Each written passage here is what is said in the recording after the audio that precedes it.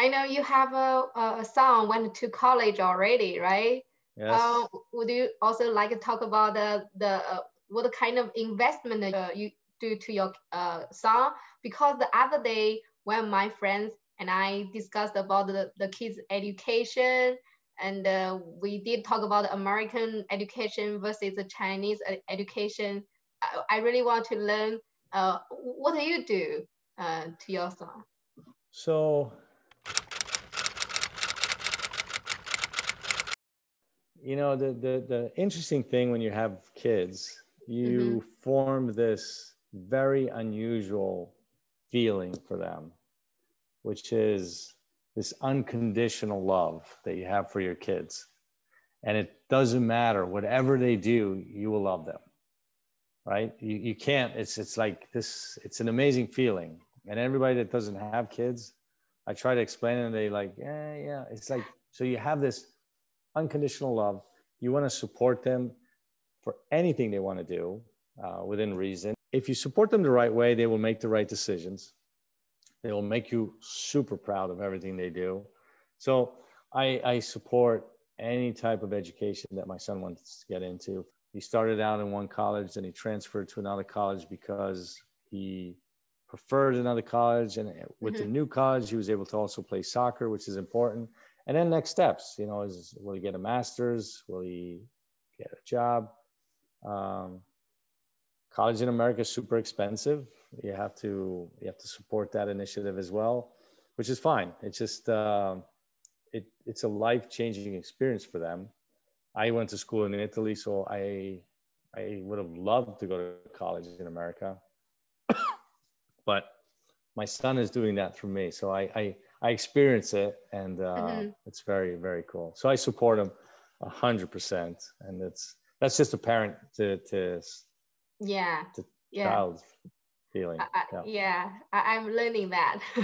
I know what you're talking about. Yeah, there's rumor said American parents will kick their kids out when they turn to 18 years old. So that's not the truth, right?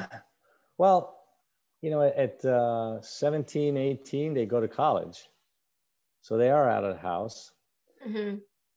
There is this belief in America that kids have to form their own path.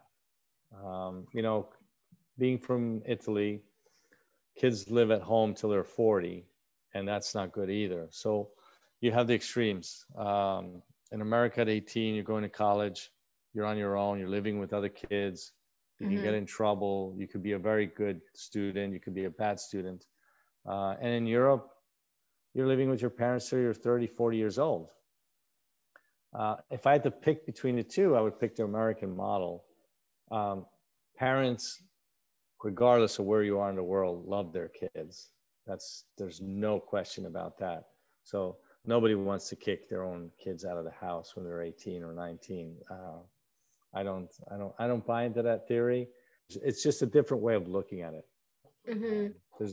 There's this belief in America that, you know, the American way, the new generation has to be more successful than the previous generation, and that's what you know, we push our kids to do better than what we're doing. So we support them. I have concerns about the kids. Really, they are very easy to access the drugs. And that's a concern that every parent will have. But it comes down to, you know, what values do you impart to your kids at home? And that is a fundamental belief. If your family is united and strong, and your values and core, you know, is good, your kids will be fine. They'll know how to recognize good things and bad things. It's tough today because of all the social media and everything that happens, but you can spot right away kids that don't have any issues. When I was young, I was very shy, which is hard to believe, right? You are? Yeah, exactly, right? I was very shy. I would go to the store with my sister, and I would tell her to go in the store and buy something because I did not want to. I was tremendously shy. So I was not totally comfortable in my own skin. And then I look at my son, he's totally comfortable in who he is, the friends he has, the choices he makes. And it's like, it's amazing to see. And you know that they're sound choices and they're so I think if the family values are good, your kids will be perfectly fine. They know how to spot bad things and they will stay away from it. Regardless if drugs are easy to find or hard to find, they could be hard to find and they'll still find them if they want them.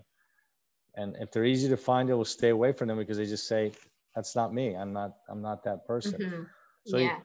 You have to trust in decision making. And yeah, I think it comes from the parents. In America, the big thing is for kids to drink and to do drugs. It's this party mentality.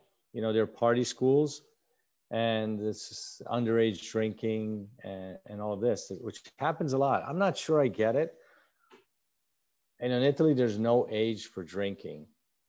You could drink at 8 years old if you want. You could go to a bar and therefore it makes it like, what's the big deal? There's no big deal in drinking a beer in Italy, and young kids don't drink. They just don't care. Right. Here you put a law in place that says you can't drink, and therefore if you drink, you get in trouble. And of course, what do kids do? They want to get in trouble. So they could be a lot more clever in changing some of the things and allowing people to make their decisions and live with them. But it would be much easier if they got rid of these old rules that are not necessary, in my opinion. I agree. We don't have that rule either.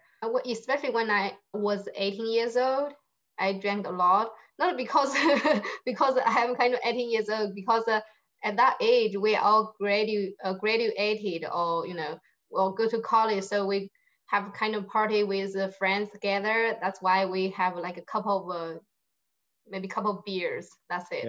Yeah, and it's part of life, right? You have to go through it. You have to go through these experiences and make your mistakes again. You have to have good friends that protect you. Mm-hmm. But you have to make the mistakes in life and get through it and learn from it.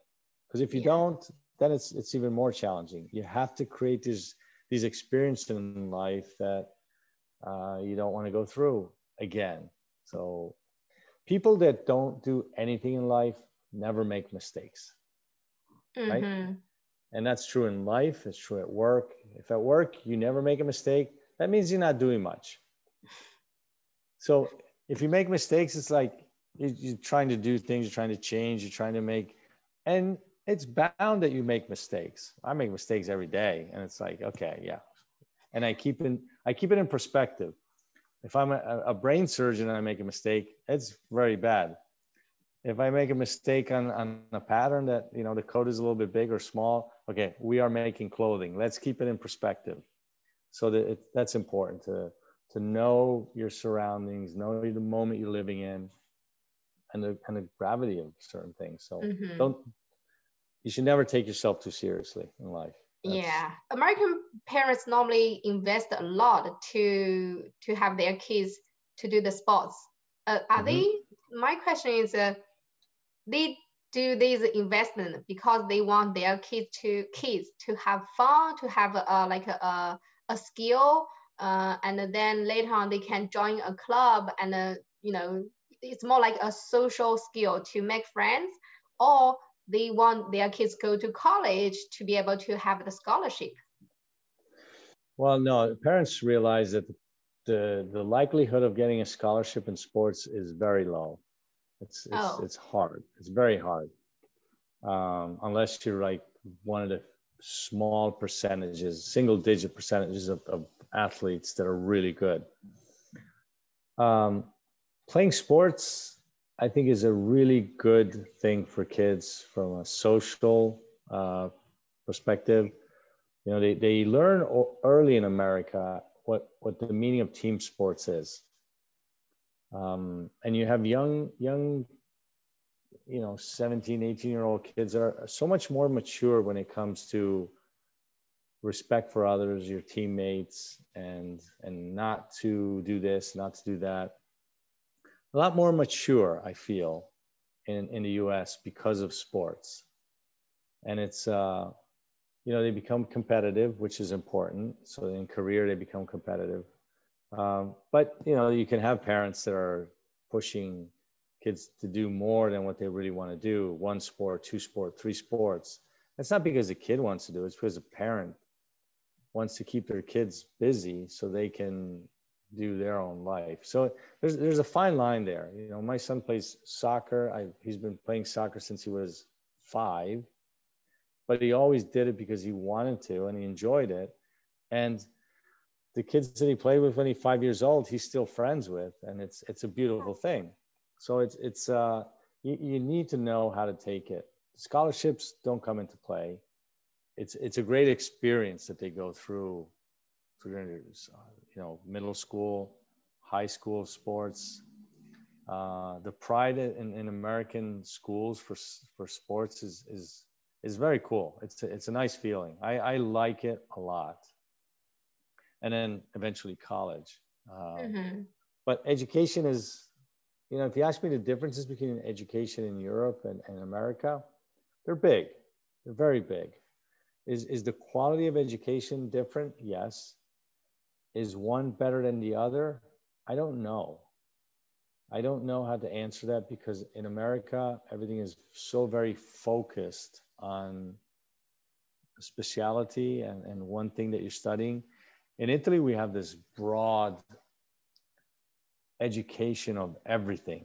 You go down to the Chinese dynasties, and then you go up to, the war in Iraq. So you cover all the things that are happening in the world. In America, it's more specific. You really, you have to self-educate if you're interested in World War I, World War II, or anything about what's going on. Whereas in Italy, you take this general education